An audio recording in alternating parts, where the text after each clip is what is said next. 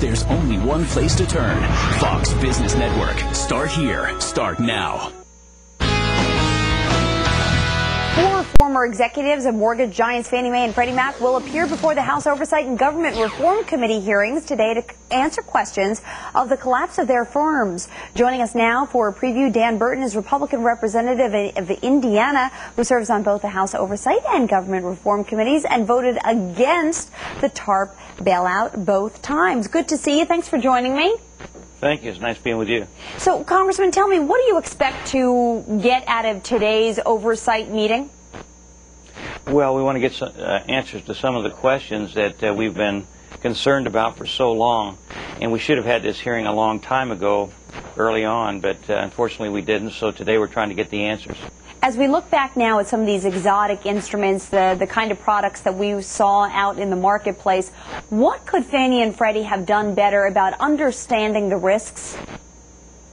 Well, they shouldn't have tried to get real deeply into the subprime mortgage area. What happened was they became deeper and deeper involved. They stopped sound underwriting principles. They weren't really looking at all the things that should have been considered before they gave all of these loans. And as a result, they had an awful lot of loans that weren't worth the paper they were written on. And people started walking away from those loans, and obviously you see what happened. The economy went south. As you and I both know, they've had legacy accounting issues now for quite some time. They had to readjust their books over the past couple of years.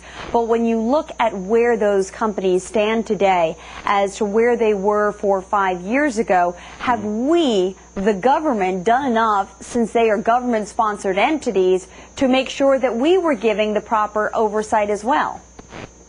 No, I think government's partially to blame. You know, in 1992, Congress passed the Federal Housing Enterprises Financial Safety and Soundness Act. That's a long title. But anyhow, that required that more and more of the loans go to low-income families. And many of those people weren't in a position to really buy a home. But the requirement was that you give more loans to those people. And as a result, what happened was you had an awful lot of people who got loans, bought houses, and couldn't afford them. And as time went by, especially when you had the adjustable interest rate, people started walking away from those homes and left the banks and the financial institutions in one heck of a place. And had Fannie Mae and Freddie Mac had sound underwriting principles back in 2003, 2004, 2005, we probably wouldn't have been in this mess. Do you worry, Congressman? I mean, the thing that worries me right now is they backstop $5 to $6 trillion worth of mortgages in this country, and one of the top proposals being discussed right now at Treasury Secretary Paulson's office is a program where we would, in essence, either refinance or incentivize new home buyers to the tune of another $1 trillion. I just wonder, is their fiscal house in good enough shape for us to even consider the possibility of doing another $1 trillion when we're not even sure that what we got is any good? Well, you know, I was one of the people that voted against the bailout, and I think just throwing money at the problem is not going to solve it.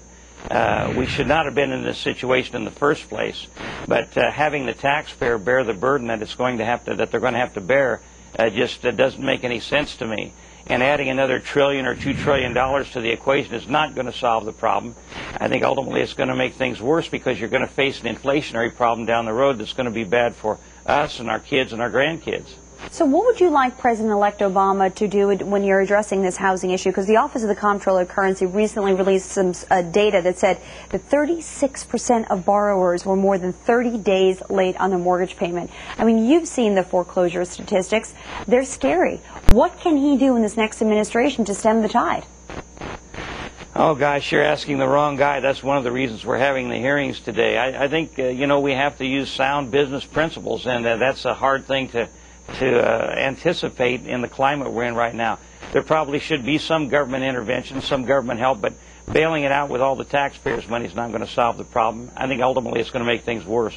All right. We don't need a socialistic economy in this country, and what really worries me is we're heading toward that with the auto bailout, this $700 billion bailout.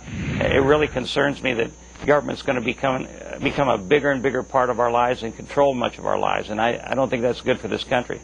Yeah, well, the money, wow, it's scary, unbelievable. When to say when. All right, Congressman Dan Burton, thank you so much for joining us this morning. We appreciate it. Thank you.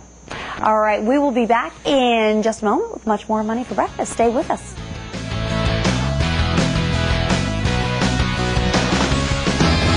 Why are smart investors moving all their money to Scottrade? $7 won't buy 2 lattes or a few gallons of gas. But with Scottrade, I can trade as many shares as I want, and it's still just $7.